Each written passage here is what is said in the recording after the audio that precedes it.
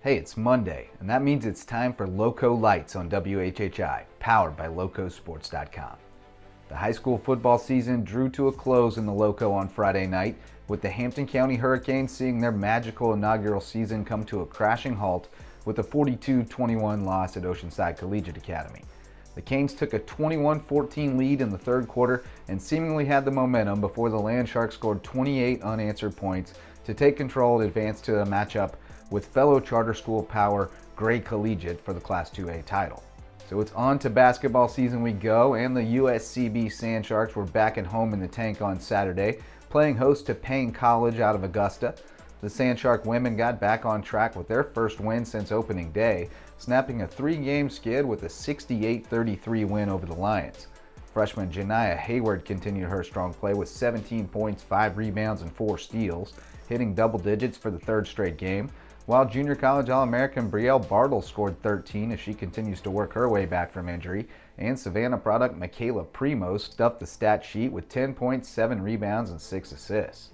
The USCB men hit the century mark in 3 straight wins to start the season before stumbling at Savannah State last week, and they nearly reached triple digits again Saturday, holding off Paine for a 94-81 win in the sort of track meet we've come to expect from this Sand Sharks team.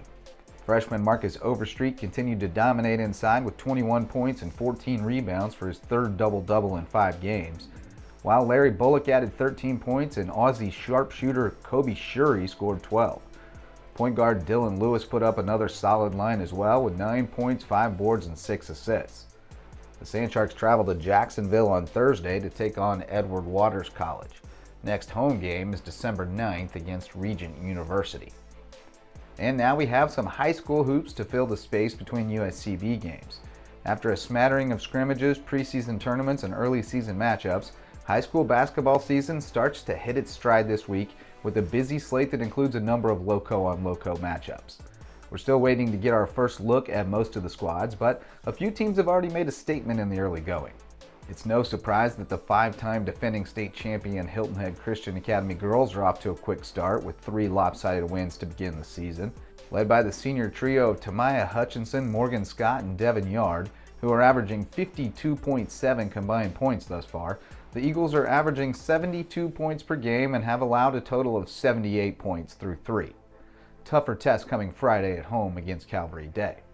The Bluffton Bobcats have been the gold standard for area public school girls teams in recent years, and they seem poised to retain that status after winning the Earl Campbell preseason tournament last week at Whale Branch Early College High School. The Bobcats routed Bridges Prep and Beaufort to reach the final before dispatching rival Hilton Head High 57-36 for the title. Takoya Hayward and Amira Brown had monster games against the Seahawks, who were without star Linda Young, so the home-and-home rematch in region play should be interesting. But with bigs Jelena Mosley and Maddie Washington alongside the dynamic duo of Hayward and Brown, the Bobcats will be tough to beat. The more surprising 3-0 start on the girls' side belongs to the Cross Stingrays, who have added Battery Creek transfer Genesis Wilson and HHCA transfer PJ Benson to a group of talented younger players to form a potential Skeeza 1A contender. It has been quieter on the boys' side so far, but we're getting some idea of what to expect from some local teams. After meeting for the Skeeza 3A boys title a year ago, Hilton Head Prep and Hilton Head Christian Academy are both off to 1-0 starts, as the Eagles won at Coastal Homeschool and the Dolphins picked up an impressive 36-32 win at Calvary Day. We don't get the first meeting of the rivals until January 12th in Sea Pines, so sit tight. The Dolphins and Eagles might face more competition from region mate John Paul II this season too.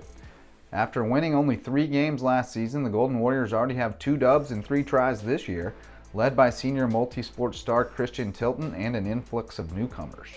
The Earl Campbell preseason tournament provided some enticing Lowco on Lowco matchups, as Class 2A number 5 Hampton County knocked off Class 1A number 3 Whale Branch in a top 5 battle, but the Warriors held off Bridges Prep in a preview of a Region 7 1A showdown we'll get to see twice more.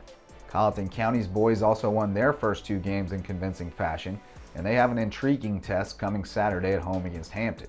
We'll talk plenty of hoops tonight on the Lowco Sports Lowdown, live at 9 p.m. on the Lowco Media Network.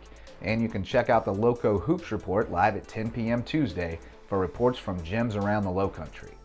For Lowco Sports and WHHI, I'm Justin Jarrett. Until next time, go Lowco.